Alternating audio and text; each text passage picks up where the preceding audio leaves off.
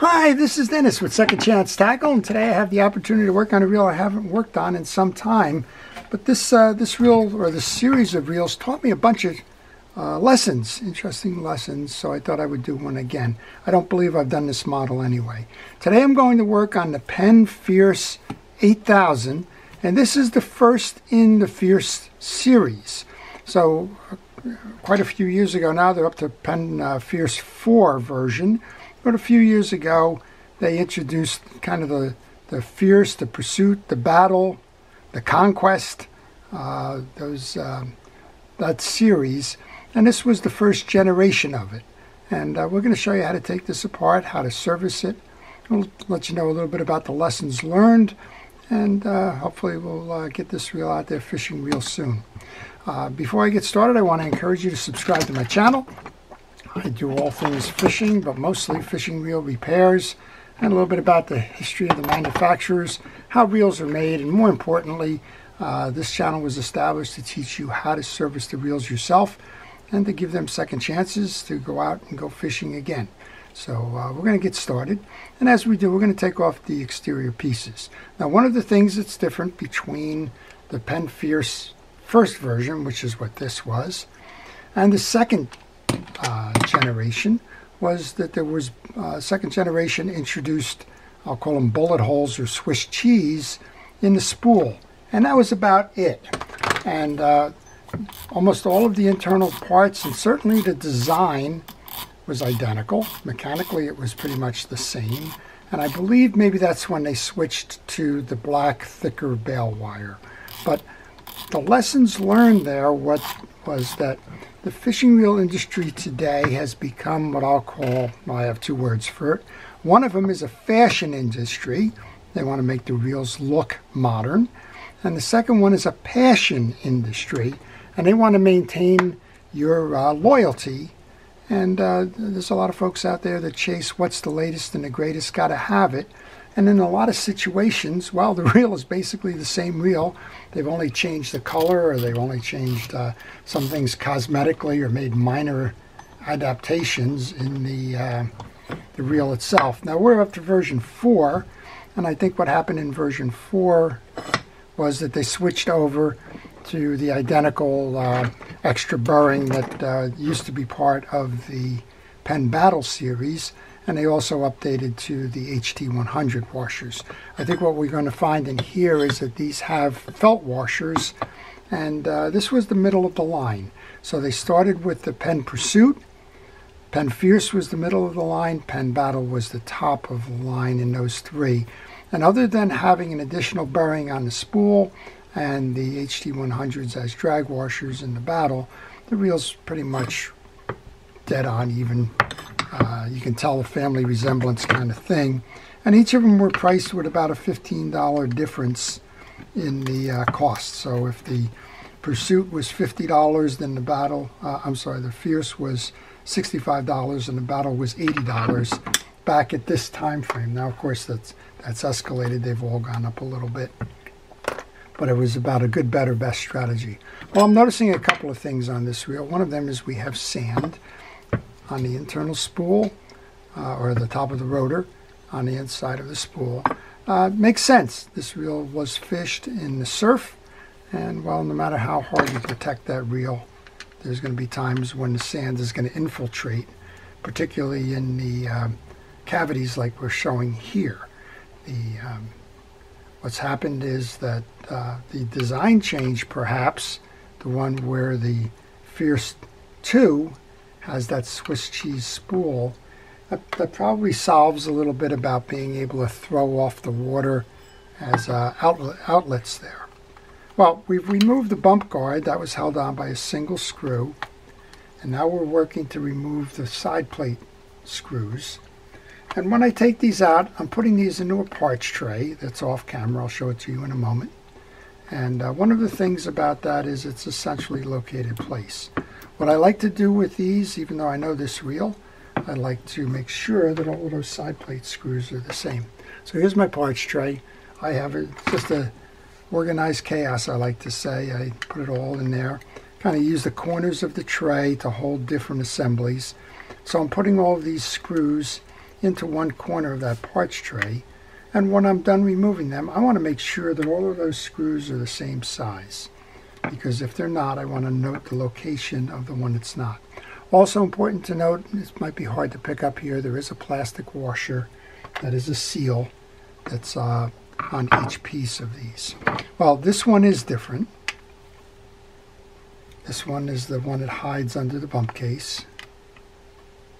And it may be hard to get out. You may have to go to a micro screwdriver. Looks like this screwdriver is going to be able to take care of that. But if you're if the tip on yours is too broad, then by all means go ahead and switch to a micro screwdriver for that one. One of the things I want to encourage you to do along the way is to take pictures.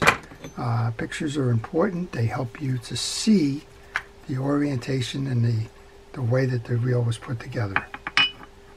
Okay, well, that's a metal side plate. I think that's the difference between the Pursuit and the Fierce.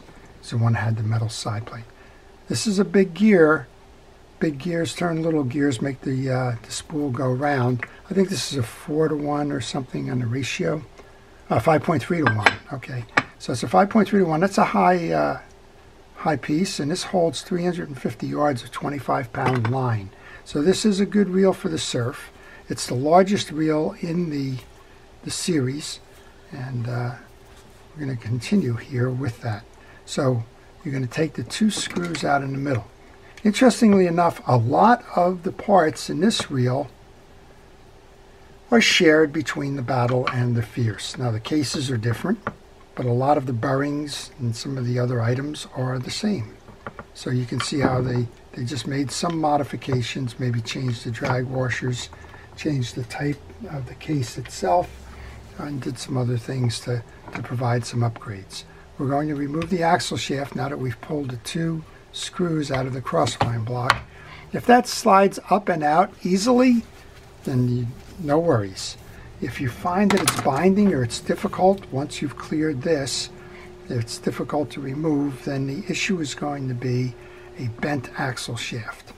So let's continue. Once you get the axle shaft out of the way, you can remove the side plate bearing and the main gear, and you can see it's time for service. All of the greases that were in the teeth of the main gear have kind of swung on to the inside by centrifugal force.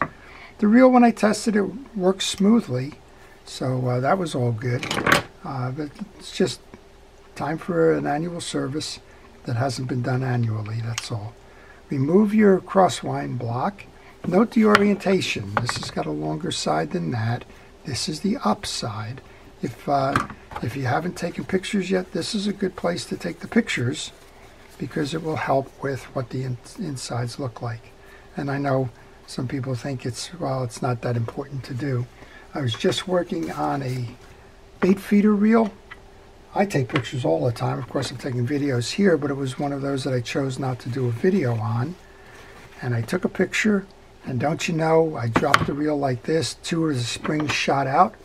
And, well, if I didn't have that picture, I'd be struggling for a long time to come trying to figure out where those springs came from and how they got reinstalled. Okay, well, there's a big screw holding the crosswind gear on, so we're going to take that out. That goes in the parts tray.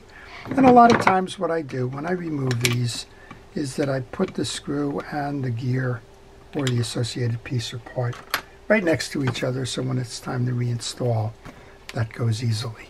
Well, if you have any questions on fishing reels, maybe you're working on this one and you've got a question, maybe I went too fast on something or didn't explain it well enough, leave the questions in my comment section and I will try to get back to you. And not only on that, but it doesn't have to be this reel. You can use the comment section on this reel to ask about anything. I work on all kinds of reels. Those of you that have been viewing the channel know that already. I work on freshwater and saltwater and everything in between. And I work on all kinds of bait casters and trolling reels and spinning reels and kind of name it. If it comes into my shop, that's kind of what you're watching, is me service and repair reels that come into the shop. Notice that there is a shim washer on this side of the main gear. That's to take up slack and to make sure that it flows evenly. If for some reason you change the main gear, you need to make sure that the shim washers are used properly, and make sure at least that you put the one back, but sometimes you may need more. All right, so all of this is clean. That's going to go into my case. The next step then is to remove this rotor. And I'm going to remove the rotor first. Then we're going to try and address some of that sand, because I don't want that sand on my bench. Sand is a detriment to all reels, and if you can work on that off the bench, you don't have to worry about transferring that sand to your next project. What I'm actually going to do with that, we're probably going to turn the camera off, and I'm going to go over to my slop sink, and I'm just going to use water pressure to try and blow that out. All right, I have a socket that I like to use. I believe that's a 15 millimeter nut on there. It could be a 14. Now this one has a rim around the rotor that's just deep enough that it's hard to use a standard open-end wrench on. So that's why I go to that socket. Okay, that's off. Notice the side plate bearing on the other side fell out. That's fine. And I'm going to just take that to the tap in a moment. But while I'm at it, let's go ahead and just finish the disassembly of the reel. So next up then we have an eccentric that's going to drive the backup anti-reverse. This is a fail-safe. Take a picture here. Notice that it kind of looks like a bird's beak with a slot in between. And that's how that will work. When you stop the reel, it's going to push this out, and that's going to grab the ridges in the rotor. That just simply pulls up and off. Notice that you have a little brass shim that goes on top, and then we have that little assembly there. All right, well, we should be able to take these 3 screws out now. That hoses the rest. One of the things I didn't tell you, there's a spring here. That's the rest of the eccentric piece. Notice that it has a right angle to it, and that points up. And when we go to load that bird beak piece, there is a hole in there that we're going to use to set that spring proper. Again, 3 screws. You want to take these out and just lay them on the bench first. You want to make sure that they're all the same position. Also notice on this one that there's a flat point here. And believe it or not, I think, I'm wondering if this wasn't serviced right, because it would make more sense that that flat point be over here. And it is. So whoever had this reel apart the last time for the servicing didn't put this on correctly. And, well, I guess it hasn't interfered with the anti-reverse backup, but I can see that there's a ridge hanging over on the side here in the case, which says that it was misinstalled. So sometimes those pictures are going to lie to you if the reel's been worked on. Now this reel's 10 years old, I'm guessing, so it makes sense that it should have seen services in there, and that's okay. Yeah, you can see the cut here on this side is narrow, and you have 2 wide ones here. So that flat point actually belongs this way, so that it is clear of the travel of this. So, okay, well, lessons learned. All right, one more piece we want to take off here, and that is to pull the pinion gear assembly. And right now, I'm just going to lay that on the side. We're going to shut the camera off for a moment. I want to rinse out this rotor, get rid of all of the sand, clean, and then we'll clean that, come back, clean that case, show you how to reassemble a reel with the proper lubrication and service. Okay, sometimes simple is easy. I just used the tap water with the basic water pressure, and it's flushed out all of that sand that was in the rim. Now, I'm just going to move that off the bench as I just wipe up any little excess here, but there really isn't any. The water pressure by itself took care of that. And I get asked things like, should you use the ultrasonic cleaners and things? And yeah, you can do that. Sometimes simple is the easiest. In that case, that was pretty simple. While I have my rotor off, I'm going to use some fishing reel oil. I'm going to oil the seams of the bail and the line roller. You do not need to do anything more than that if your bail wire is working. And when we tested it, that bail was tripping fine. See how nice and clean the inside was? And notice that there is a Teflon washer here. That Teflon washer goes on the top of the axle shaft. If you are missing that Teflon washer, you may have a problem with line lay. That is, it may be coning to one side or the other. So just pay attention there. As you disassemble, sometimes parts stick together. And well, if they stick together, just know the orientation. If you don't know the orientation on it, a good thing to do before you start your work is to go out to the internet and get the schematic diagram for the reel you're working on. That will show you the burst picture of where all the pieces and parts go, and a lot of times you will also see the orientation on it. Now, a good place to get those for Penn parts or Penn reels is mysticparts.com. You can find that, and there's a site out there called reelschematic.com. They're very good for almost all kinds of reels. I've found an awful lot of ones, new and old, on that site, so if you're wondering where to get them, that's a good place to go. These are the 3 screws that belong with the collar tie down, so we're going to go put those into the tray and the associated piece. Take a picture. This is a collar for your top bearing. The collar has kind of a flush side where the bearing sits flush and an indentation on the bottom side. If you put that on upside down, you're not going to get a good drag system. This is your anti-reverse in collar. That's your anti-reverse. All you want to do, this should run dry, so all you want to do is make sure that it's clean on the inside. Wipe that down, and then pay particular attention to the way that came off. There's a metal shield up top, and there's a blue colored bottom to it. Make sure when you go to reinstall that the blue side goes down. Again, a good opportunity for pictures. This is your collar for that, your bottom bearing, and then we have our pinion gear. I'm going to wipe whatever I can off of that. I'm going to use a brush now. And while I'm brushing out some of the debris, I'm going to load the bearings with oil.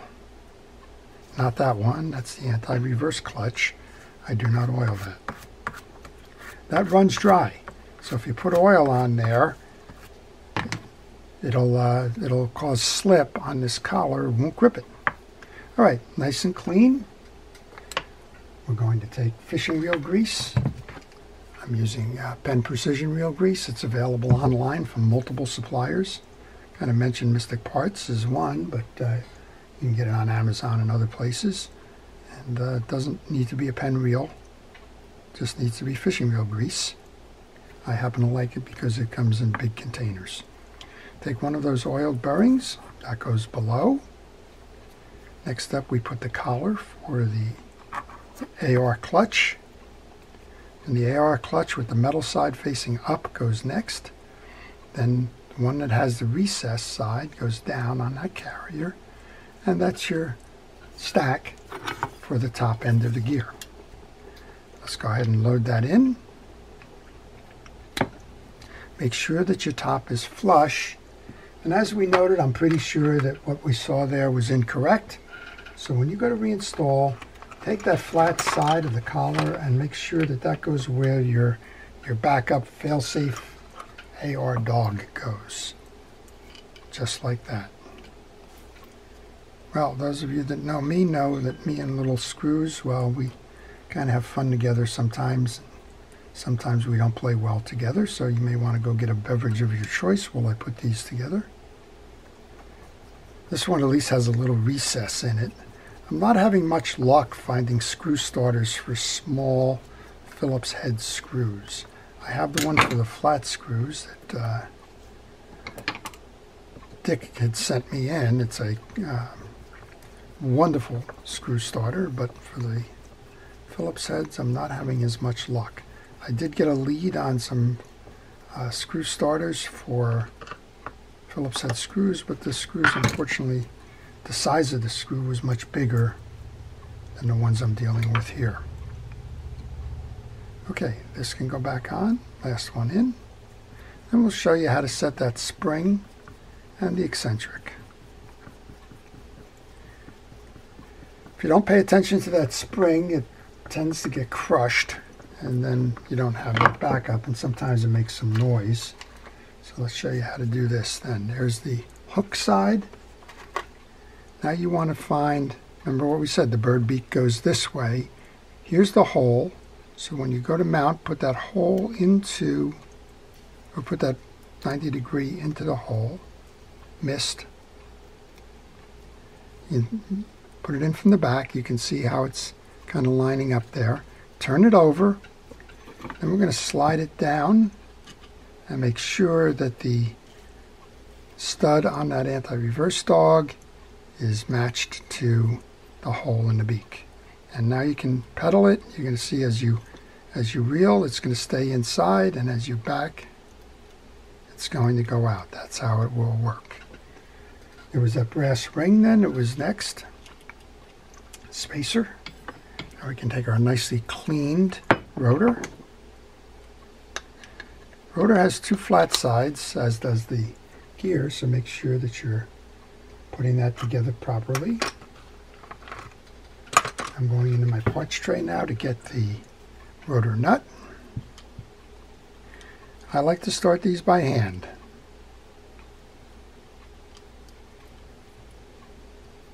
So this reel is about 10 years old when this service gets done. It was working nice before. We saw that a lot of the grease was missing or dirty. When this gets done, this has got another 10 years of life in it, but I would recommend that you do not wait 10 years to service it again. Somebody got away with something here. All right, find that socket. I'm going to continue tightening with that. And I'm going to reverse the throw on that. This is a straight righty-tighty, lefty-loosey kind of thing. So some of these are not. If you're working on a reel and you find out that you're trying to remove it in a right-hand method and it's not working, and it's a reverse threaded screw and nut. So just change direction and you will solve it. All right, there was the tie-down screw that went on that little collar. So that's the top end, and once we get done with that, we'll give it a spin. See how we did. Spins beautifully. All right, there's two ball bearings up top there. As I mentioned, this is a 4-ball bearing reel, and the 5-ball bearing, 4 plus 1. The bearings on the Battle is 5 plus 1, and the only place where that bearing is different is on the shaft. There's another bearing for the spool up here. That's the difference. All right, that was oiled and it's put into the back. This is nice and clean. We're going to inspect all of the teeth on this. Make sure that they're all uniform, that they're not chipped, cracked, bent, or otherwise. That probably would have shown up when you did your test. But if you didn't do your test, that's a good way to make sure that you're okay with this. I'm going to put the grease onto all sides. There's a little collar on the back here that's going to run with the case. There's a little bushing inside here that needs to go. Some people have asked me, can you replace that with a bearing? You can. I don't know why you want to, but if you want to, you can. It's part of hot rodding the reel, I guess. All right, now we can put our big retention screw on there. You want to match your screw slot to the screwdriver. Don't go with one that's too small. You can flare that out, and then you won't be able to remove it or tighten it down in the future. So match it as best you can. That's tight. Let's turn it. Make sure that it turns nicely, and then set your stud to the bottom. One of the problems with this reel is that it does not have an anti-reverse override. So if something goes wrong in the install and you trap that crosswind block up top, you're in for a lot of trouble. It's not an easy thing, and most of the time you wind up breaking something to get it to release, and that's unfortunate. A good healthy dose of grease onto the teeth, the same on the back here. A little bit onto the shaft. That's going to go through that back bearing. Remember, you have a shim on the face of this one. And a little bit onto the front. We can install that now. Seat it nicely. And next up would be the crosswind block. We've cleaned the back of it to make sure that all the old greases are out of there. We took our pictures so we know that the long arm is the one that's going to go to the left. I know it sounds kind of elementary, but I can't tell you how many times I'll get a reel in where the crosswind block is upside down. And the problem with that is that you have a reel that gets stopped because, well, that extension there will trap up top on the pinion gear. All right, crosswind block is in. Remember the axle shaft with that Teflon washer on it? Just gotta find my little brush because it's grease time again. A little light coating of grease. Don't go wild with the grease because it will pull out from your pinion gear here. Look for the flat side of the axle shaft that faces towards you. Bring that through. And then merge that into the crosswind block where you can see the two holes in that crosswind block. Back to your parts tray to get those two small screws that belong in there. Those are Phillips head and they're flat or tapered head screws. That's one. Living dangerously there, putting it on the thing. That's two. Now we have that secondary bearing, and I don't remember if I oiled that one or not, so let's just put a little bit more oil in there. It's a shielded, it's not a sealed bearing, so the oil will seep in through the shield. Our cleaned case now. One of the things I'm going to do here, I'm going to clean the reel completely, but I'm going to use a kitchen scrubby and rod and reel cleaner. I'm going to do this side plate before I install it because this part of the side plate here lives under the rotor here, and it's always easier to get that one while it's off. Let's go ahead and take our paper towel, wipe that down. Polishes it up nicely. You wouldn't know this is a 10-year-old reel. Nice easy flip. Hold the pressure on the case now. Give it a turn, make sure that it seems like everything's doing. It just, it helps to do that ahead of tightening all of your screws down, only to find out that you didn't assemble something right and you have a jam inside. We'll come back and we'll put that on. Remember, you have little clear plastic washers underneath that are seals. If you've lost them, yeah, you can put the screw back in, but now that you've been watching the video and you've learned that they're there, pay particular attention to them as you take them out. That's the best way not to lose them. I've managed to retain the 3 of those on the shaft of the screws. This is number 2. For some reason I can use this Phillips head on the way in for the reinstall, but I don't get the same bite on the way out. I don't understand that, but there are a lot of things I don't understand. All right. Let's go here and put this one in. Then we'll put the bump guard on. And we'll go serve as the spool. Well, the bump guard is exactly what it says it is.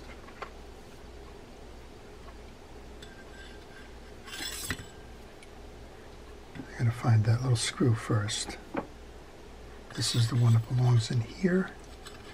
And even though I got it out with the other one, I think I'm going to opt to go for a micro screwdriver here and put that one in with a micro screwdriver. It is easier. And then the bump guard. The idea behind the bump guard here is that this can take the shock, and if you ram it against a gun wall or a pier railing or drop it on the ground, rather than fracturing the case, you'll break that bump guard, and that bump guard is a lot less expensive to replace than the case is. All right, let's get this reset here. And then we'll go up top, service the spool. I believe that this one has the felt washers in it. Again, it's been quite some time since I worked on the Series 1. And we're going to go find out. Now, I always get that question from the folks that have the Penn Fierce and Pursuit. Can I upgrade these to the ones that they use in the battle, the HT100s? The answer is yes. The second question that's often not asked is, but why? If you are using the felt washers that came with the reel and they are flexible and they're not torn up and you've been fishing the reel for some time now, there's no need for you to go ahead and upgrade to the HT100s. It's not going to add any max drag and, well, you're not going to need it. On the other hand, if you've been in some serious battles and you're ripping up those felt washers, by all means you want to do that upgrade. I believe that this is something that was common just to the Series 1, was the collar and the way that it's set here. I believe in version 2 that they moved over and they did this with just the traditional C-ring clip.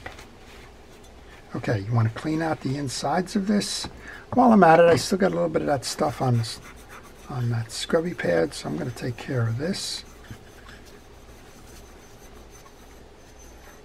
Okay, so we've got felt washers in here, as I kind of suspected. I get questions on that all the time. What do I grease? What do I oil? What do I not do anything with? And so on. And the answer is, on the felt washers like these, they're going to take oil.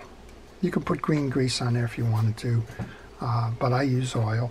The whole idea with the lubrication of these is just to keep them flexible and keep them from tearing. You can see these have not torn, so I'm going to put them right back in. On the fabric washers like leather, or even the HT100 washers, you can you have your choice, grease or oil. Generally grease works better, so I use the greases. And then on the hard washers like the Carbon-Tex, you don't need to do anything with those. They don't absorb, they're non-porous. So if they're non-porous, well, you're not going to do anything by putting the lubrication there. It's just going to slide around. You have 3 of these washers. They are called keyed washers. They have the 2 flat sides to it. These are first, middle, and last on a 5-drag system. We have 2 eared washers. They alternate with the keyed washers. So keyed washer in first. And we're going to just kind of, the old rinse and repeat. Oil them. Don't be afraid to soak them down. Place that in. First of the eared washers. They alternate with those keyed washers. This one has a lot of max drag to it. It has 5 drags. So this one will hold a lot, and you can see why it's designed as a reel for surf fishing. This is your middle one now. It's the keyed washer. Next felt washer in. You can oil them in or out. Doesn't matter how you do it. Here's your last of them, or the second of the eared washers.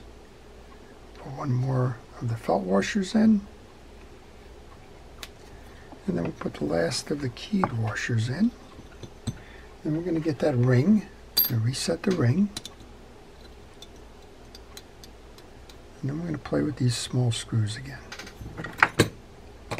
I'm going to go back to my micro driver for that, because they are very small screws. They've been sitting in my parts tray, awaiting reinstall. I'm going to put a little dab of grease and let that act as a glue to help me get these started. All right, that's one in. Do that again.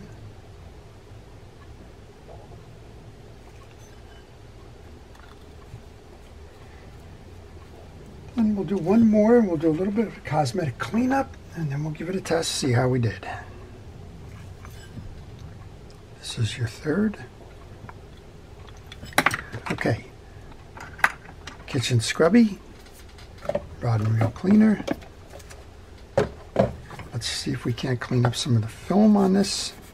There's some saltwater deposits there. Probably on the top too. Yeah, there's a little bit of top. So I said fashion and passion before.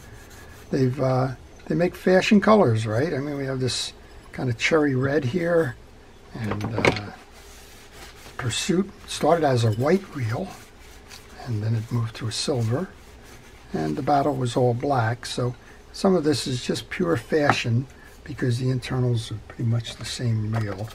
But passion, I guess you have to have the latest and greatest fashion. Passion is brand loyalty. And if the manufacturers do a good job of that, well, they've got a customer for a long time. I guess you used to say customers for life, but you know, that pandemic changed a lot of things, right? Because a lot of times we heard that term supply chain shortage, and well, it was true, right? And one of the hardest things to get was fishing equipment, tackle, lures, reels, because one, the factories were shut, so they weren't manufacturing them, and two, there was a boom in fishing during the pandemic because, well, people had time on their hands to go do some things, and the things that they traditionally may have done indoors were unavailable to them, so they took to the outdoors and they took to fishing, either restarted or started for the first time. And, well, if you're looking for a rod or a reel or some tackle, and it's not available because of a supply chain shortage, you start to look for alternatives.